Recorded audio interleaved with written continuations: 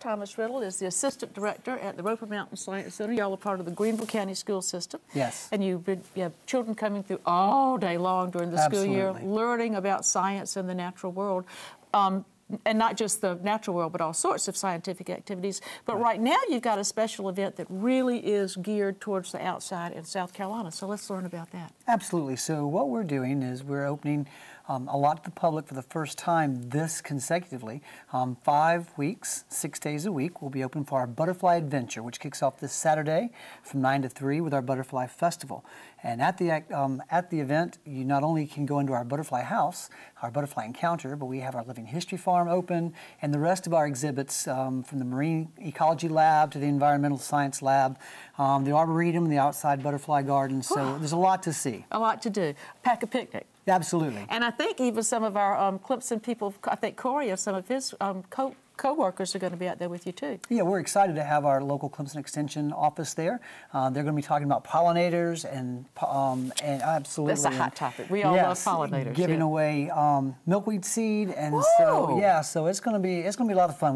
We're great partners with them, or they're great partners with us, and we love having them out. Well, we're showing some pictures of some of the butterflies and things, and some of the things that will be happening out there, and it already looks fun. There's this cool thing going on of Q-tips that we're going to talk about too, that gets a lot better than sticking one in your ear and trying to get the wax out, isn't it? Right. So first of all, let's see what we've got in this wonderful little contraption that you brought with you here, Thomas. Right. So we'll have 12 different native species that are going to be on display in the butterfly habitat, and some of them will be like the eastern tiger swallowtail, which is of course South Carolina state butterfly. Yes, the buckeye, the pipeline swallowtail. We also will have, not in the butterfly habitat, but separately in the ecology lab, demonstrations on the life cycle of the Luna moth. The Luna moth, yes. And we talk about the life cycle of the Luna moth, and of course the Luna moth is one that you would see at nighttime. Sometimes you'll find them on the screen door in the morning because they've lit there during the night. Right. And it's one that comes out just at night, and it's has those, what do you call those, a long tail, I guess you call it. Right, they're beautiful wings. And I think right here we actually have the caterpillars. We do. And look at these beautiful green fellows. And I'll tell you, Amanda, when Corey and I started down the road this afternoon, about 2 o'clock, this box was full of sweet gum leaves, and they are voracious eaters at this stage in their life. And as you can see, just about all gone. Just about all gone. And then we have all these little pellets, which are not peppercorns. They are examples of what happens when you eat something. It has to go in one end and come out the other, and that is caterpillar frass. But these are beautiful, beautiful caterpillars, and it makes you realize why you should have a sweet gum tree in your yard. But tell me, when you go in, you've got a special area in the rainforest. Yes, so we have an indoor rainforest. So the rainforest is one of the permanent displays. Yes, it is. And in the rainforest, we have this butterfly enclosure. So and I think we've got a picture of that up now. Absolutely. So we've added additional netting in there to lower the ceiling and to make it... Since children are generally a little lower to the ground. Right, and we want the children to really be immersed in the experience. And when you enter, we'll give you a butterfly wand, a nectar wand, which will be longer than this, but this is what we had on hand. And so what we've got here is just a Q-tip. Right, with sugar water. And you dipped it in sugar water. Yes, ma'am. Okay. And so what we'll do is we'll try, when they are lighted on the flowers, you can see, for instance, we'll try to get this monarch out that we harvested. And then they'll be able to have this butterfly up close and examine it. We had some children in this afternoon, and they were just enamored with the butterfly. Whoa. And so you can be surrounded by these. We'll have about 400 native species that'll be flying around you in the butterfly enclosure. And they may just land. A monarch landed on my nose this afternoon before we came. That's pretty special.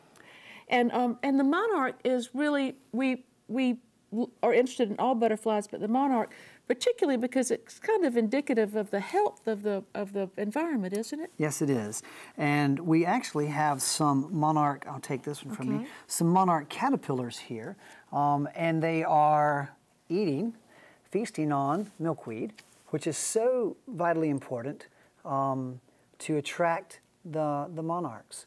And the milkweed, of course, has a latex-like substance in it, as I understand, and it means that the monarch adults and caterpillars have compounds in them that make them unpalatable to predators. So the monarch, there are even butterflies that mimic the monarch, I believe. Is that right? That's correct. So it's kind of a natural defense system for them. Yeah, and so all this is going to be on display there. And then this caterpillar, let's pull him out because he is so cool. The Cecropius is a large fellow and really cool looking. You'll notice all these different colors. I know, look at all these bumps and things on him. And again, you said sometimes that's a defensive measure? It is. So it looks, you know, we had a little 2-year-old in today, and she was looking at this one, and she drew back, and she said, "Scary." And that's absolutely what that coloration is for. Exactly. It's defensive mechanism for them. Yeah. She said, "That doesn't look like the hungry caterpillar." And again, y'all, so these we'll be able to actually use our magic wand and hope to get some of these out and hold them. Absolutely. The Luna moths are going to be in a special area where we can understand their life cycle. And of course, the life cycle is fascinating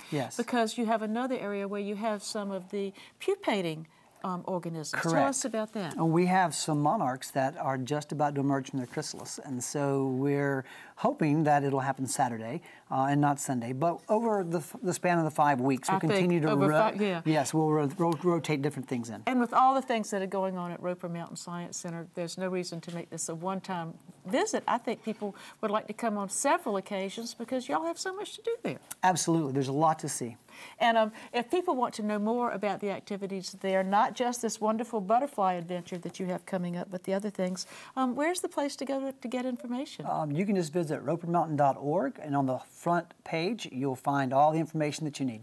And I'm real proud because I think that the master gardeners who've learned their craft under Corey's excellent instruction help keep your butterfly garden very beautiful. Absolutely, they do. And we couldn't do that without the master gardeners. They'll be on hand to give tours through the garden and also talk about what it's like, what it takes to start your own butterfly garden. And one of the things that it takes is to plant some plants. And we didn't even talk about these pretty plants because y'all have put plants out to show people what will attract butterflies to see them feeding. Absolutely, like the verbena and the lantana. They love the lantana, and coreopsis as well. So we've added that into our rainforest, which normally isn't in there, just as nectarine plants to attract the butterflies. Okay, and if that isn't enough, we've got these wonderful Q-tips that we dipped into sugar water.